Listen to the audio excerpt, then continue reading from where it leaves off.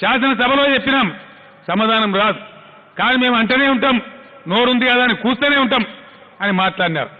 ఒక నెల 2 నెలల కింద ఒక సందర్భంలో నేను అడిగినాను, మరి మేము తప్పులు చేస్తే మీకంత నిజాయితీ ఉంటే మీకు దమ్ముంటే పోదామా అని ప్రజల దగ్గరికి, ఎవరు న్యాయం చేసినో ప్రజలే తీర్పు చెప్తారు పోదామంటే, ఆ కమాన్ ఎలక్షన్ నీకు దమ్ముంటే పెట్టు కేసీఆర్, మేము అర్ధరాత్రి ఎలక్షన్ వచ్చినా రెడీ ఉన్నామన్నారు. నిజంగానే ఉన్నారంటే ఉన్నామన్నారు. ఒక పార్టీ కాదు, కాంగ్రెస్ పార్టీ బీజేపీ అందరూ కూడా తొడగొట్టి రమ్మన్నారు. సరే మంచిది పోదామని చెప్పి నిజంగా వస్తే ఇప్పుడు గోడలు గీక్తా ఉన్నారు హైదరాబాద్లో.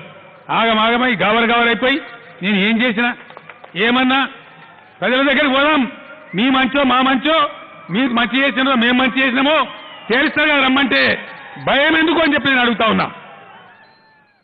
ఇలా మేము ఎందుకు అసెంబ్లీ రద్దు చేసినామండి? ఇంకా 7 నెలల టైం ఉంది.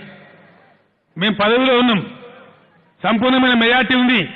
నేను ముఖ్యమంత్రిగా ఉన్నా, ఎమ్మెల్యేలు ఉన్నారు, ఎంపీలు ఉన్నారు, మంత్రులు ఉన్నారు. ఎందుకు వదులుకోవాలి మేము అధికారాన్ని?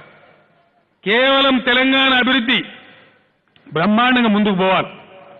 21.96 గ్రోత్ ఏదైతే వచ్చిందో అది కంటిన్యూగా ఉండాలి. జరిగే అభివృద్ధి పనులు ఎట్టి పరిస్థితుల్లో నిలిచిపోవద్దు. ఈ కంటిన్యూటీ కొనసాగాలి. అంటే ఈ అవాకులు చెవాకులు, ఈ పిచ్చి ప్రేలాపనలు, వీటికన్నిటికీ జవాబు చెప్పాల్సింది ఇలా ప్రజలే. దయచేసి మంచేంటి చెడ్డేంటి నిర్ణయించవలసింది మీరే. ఆ నిర్ణయం మీరు తీసుకునే అవకాశం ఉండాలి. ఒకసారి మళ్ళా మీరు కనుక టీఆర్ఎస్ గవర్నమెంట్ రెన్యువల్ చేస్తే, మళ్ళా గెలిపిస్తే 5 ఏళ్ల వరకు బ్రహ్మాండంగా పనిచేసి 1 కోటి ఎకరాల తెలంగాణ ఆకుపచ్చగా చేయాలనే ఉద్దేశంతో ఇలా టీఆర్ఎస్ త్యాగం చేసింది తప్ప వేరే ఎవరు త్యాగం చేయలే. ప్రతిపక్షాలు నిజంగానే మీకు నిజాయితీ ఉంటే, ప్రజాక్షేత్రంలో పలుకుబడి ఉంటే రమ్మని చెప్పి సంతోషపడి పోవాలి. ఇలా సభ రద్దు చేస్తే ఢిల్లీ గురుకుతా ఉన్నారు, ఆగమాగమైతా ఉన్నారు. ఎందుకు ఆగమవుతున్నారని చెప్పి మనం చేస్తా ఉన్నా.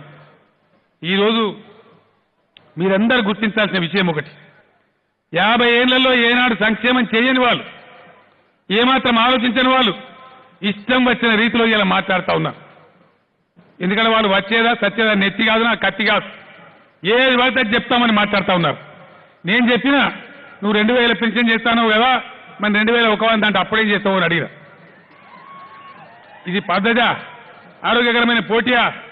మీరు ఒక విషయం గమనించాలి. కళ్యాణ లక్ష్మి మొదలు ప్రవేశపెట్టినాడు. ఈ వీడియో మీకు నచ్చినట్లయితే లైక్ చేయండి, షేర్ చేయండి. మా మూవీ బ్లెండ్స్ ఛానల్ని సబ్స్క్రైబ్ అవ్వడం మాత్రం మర్చిపోకండి.